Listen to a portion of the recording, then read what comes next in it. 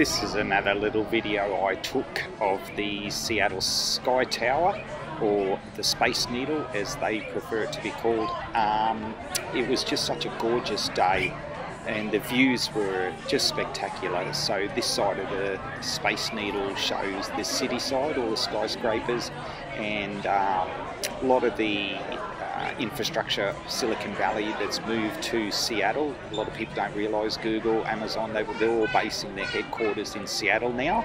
A lot of tech companies following them.